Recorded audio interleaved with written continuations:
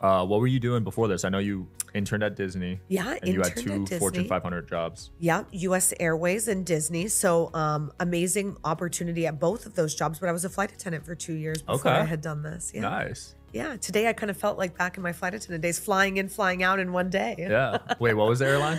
US Airways. US Airways. American Airlines bought them. Oh, okay. Yeah. I was going to say I've never flown them, but I do fly American. Yep. All right. So what were your routes there? Oh, all sorts of stuff. I was on reserve, so they send you wherever you go. I was at a DCA for a while and then at a Phoenix. Wow. Yeah. That is an interesting lifestyle. So you didn't even know like where you were going on a given day? No, they literally call you and they're like, you're going on a 4-day trip. Damn. And then they send you the thing and it'll be like Phoenix to Las Vegas to Boston, Boston to Charlotte. And you're just like, okay. 4 days. So do they pay for your hotel and stuff?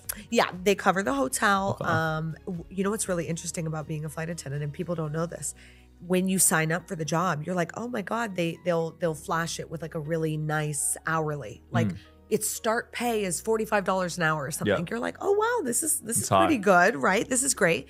That is only for flight time. Ah. The whole rest of the day, you're getting paid $2 an hour. What? Yes. So flight time. So AKA, when you are boarding a plane, the flight attendant's not being paid. Oh, that's They're why being they don't paid- give a shit about. Exactly. Yeah, because sometimes I put the light on and ask for help and they don't come when I'm No, boarding. they're getting paid $2 an hour during that time. And that's when Ah. everyone needs help and they're not being, everyone's all sometimes needy. I need a blanket, Yeah. Wow. So then, when it evens out, that 45 plus the 2, it's like you're gone for 4 straight days, and you're getting compensated, right? That whole time that you're in the hotel and sleeping and whatever at $2 an hour. Yeah. It ends up being basically minimum wage. Damn. And most of these airports that they have the flight attendants flying out of, they're pretty expensive cities, Yeah. right? DC, super expensive. San Fran, LA, all these places, they're expensive to live. Vegas, So, Miami, yeah. yeah, they don't have, some of the airlines have, bases in smaller locations, but most of the major ones, it's all the big cities. Yep. So it's pretty pricey to live there. And then you've got like this, you're not making a lot of money. So Wow, I did not know that. I assumed they made decent money, honestly, but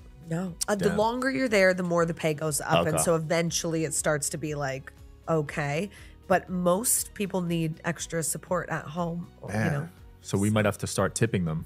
Yeah, we should, right? They're probably wait. They'll probably start asking, right? Everyone's got their little machines, right? Dude, that's actually a pet peeve of mine because do you tip on takeout orders? Oh, I when you have pick it to. up? I feel bad. Yeah, I feel bad. So I tip 15-20%, but like that wasn't a thing growing up. No, because I came here to get my own That's food. what I mean. But they flip it over and there's no option to not tip other than exit out. So you're like, ugh. To me, the thing is like recently all the coffee shops, now everyone's on the trend of where they have the workers stand outside in the drive-through line. Yeah, so yeah. now it's like, I feel like I have to tip because you're standing in the sun, the Yeah. rain, the wind, whatever it is.